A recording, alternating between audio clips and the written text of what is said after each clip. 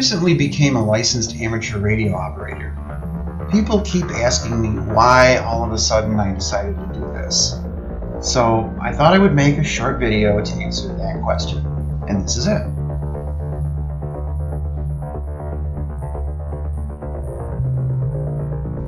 The history of how radio was invented fascinates me. The invention of the telegraph this year celebrates its 175th anniversary. To make the leap from wired to wireless was nothing short of magic to anyone living in the 19th century. That thanks to Nikola Tesla. Tesla was a true visionary with a gift of technical insight that many of his time were skeptical of. He wanted to change the world, and he did. What made him different was that he didn't care to profit from it beyond his own basic needs. This made him an enemy of sorts to people like Thomas Edison, whose reason for being was to profit from anything he could. After inventing alternating current and proving to the world that it was a superior means to electrify the world than Edison's direct current was, Tesla went on to invent wireless radio communication. Then he actively took that a step farther to invent a means for the wireless transmission of electricity for the world to use for free. That notion is what convinced many powerful men of the time, such as J.P. Morgan and Thomas Edison, that Tesla had to be stopped, and the reason many of us never learned much about Tesla in school. But the mystery behind the legend of Tesla lights a fire under many of us who pursue hobbies related to the technologies that he pioneered. When Tesla and Marconi proved that the human voice could be propagated through thin air by riding the same ocean of invisible electromagnetic radio waves that the electric pulses of telegraph code did, radio, as the hobby we know it, was created. It was amateur radio operators who first broadcast home-brewed programs of news and control music from their home radio shacks as early as 1912. Since 1920, commercial radio found viability through investors willing to pay for advertising time. The great days of early radio proved that technology and magic could be synonymous. I've always been fascinated by this magic and how it reflected and shaped our everyday lives. Recordings of these early days give us a means to experience the lives of our recent ancestors, almost like time travel. It's starting to rain again. The rain had slacked up a little bit. The back motors of the ship are just holding it just enough to keep it from... It's burst into flames. Get it started. It's fighting, and it's crashing. It's crashing terrible. Oh, my, get out of the way, please. It's bursting into flames, and it's falling on the mooring mast and all the folks between it. This is terrible. This is one of the worst catastrophes in the world. Oh, it's like 400 or 500 feet into the sky, and it's a terrific crash, ladies and gentlemen. The smoke and the flames now, and the flame is crashing to the ground, not quite to the mooring mast. All the humanity and all the fans are just speeding around it. I told you, I can't even talk to people. His friends are out there. I can't talk, ladies and gentlemen. Honest, it's just laying down massive smoking wreckage. And everybody can't hardly breathe and talk and screaming. Lady, I'm sorry. Honestly, I can hardly breathe. I'm going to step inside while I cannot see it. Darling, that's terrible.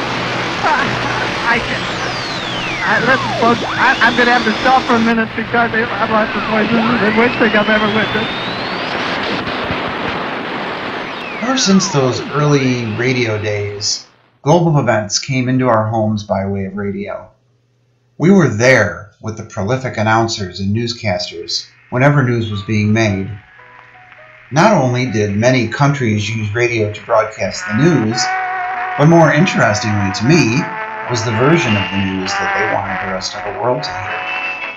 Radio was used for propaganda during World War II, when German and Japanese radio stations targeted homesick English and American soldiers in an effort to trick them into giving up the war. Hello, you fighting orphans of the Pacific. House chick. This is After Her Weekend Annie, back on the air strictly under UN hours. Reception okay? Well, it better be, because this is all request night. And I've got a pretty nice program for my favorite little family, the wandering boneheads of the Pacific Islands. The first request is made by none other than the boss. And guess what? You won. To the microphone comes Edward Bowlby to speak to you on the Jewish problem. As in the case of Britain, but previous to this war even more so, the United States is completely under the Hebrew thumb. The so-called wise men of Washington, or brain trusts of the president, are all Jews. It is of additional interest to note that the financial conference at Bretton Woods, the food conference at Hot Springs, and the assistance and reconstruction conference in London were all overpoweringly represented by Jews. And before we conclude this program, here are some messages from British prisoners of war to their next of kin. The first one is from Private Thomas Smart, 293-2886. It's addressed to Mrs. C. Smart, 182 Overton Road, Kirkcaldy, Fyleshire, Scotland. Dear Cathy, I was captured by the Germans and am now in Germany and am well, so do not worry. I will write and give my address as soon as possible. All my love, Thomas Smart. My father grew up when radio was the center of all communication and entertainment. He had the bug. He loved listening to the big bands broadcasting from famous ballrooms of New York and Chicago. He listened to every ball game on the radio, even if he had to tune into a statically distant station if it was the only one covering a game he wanted to hear. He listened in with his dog Cincy, who he named after his favorite Cincinnati baseball team. His favorite radio programs were the creepy After Dark series like Lights Out, Suspense, and adventure shows like The Shadow.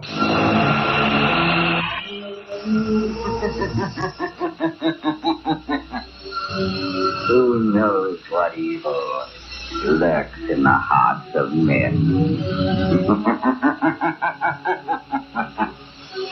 The shadow knows.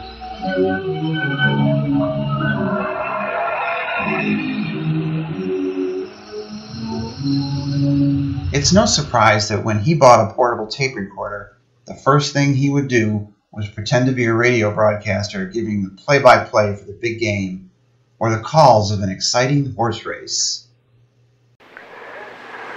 And now, the marshal calls for the Pacers.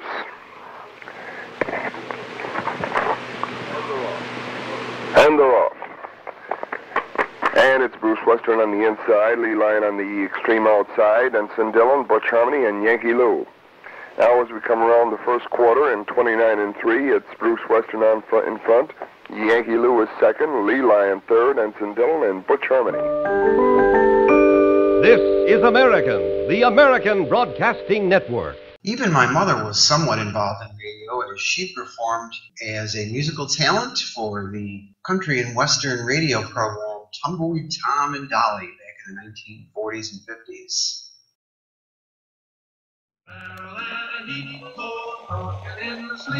Cause I love you, love you and you bet, you bet you pretty yes I do.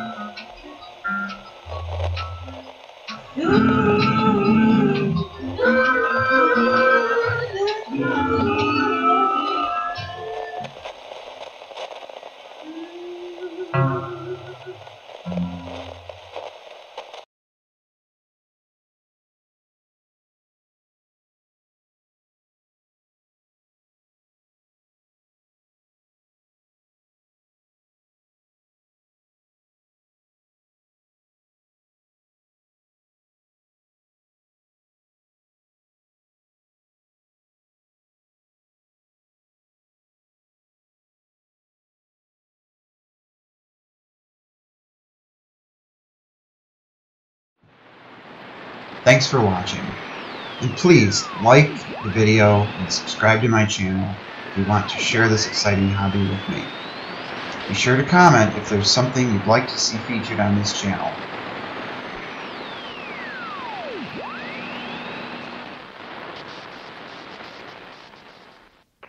is now apparent that the Republican ticket of Harding and Coolidge is running well ahead of Cox and Roosevelt. At the present time, Harding has collected more than 16 million votes against some 9 million for the Democrats.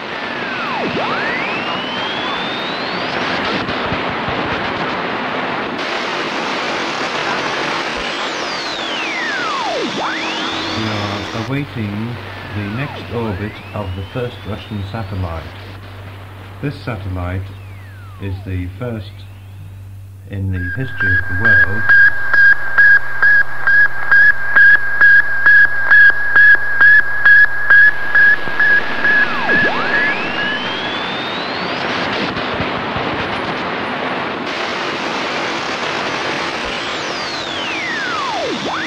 The CBS Radio Mystery Theater presents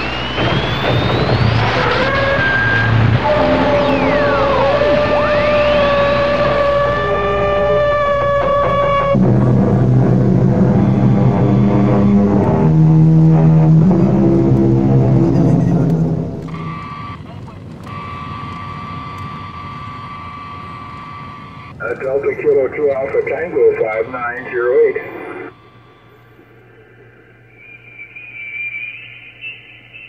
Thank you, Kilo 3 Zulu Oscar. CQ contest, Kilo 3 Zulu Oscar. Kilowatt 3 Zanzibar Ocean. Contest.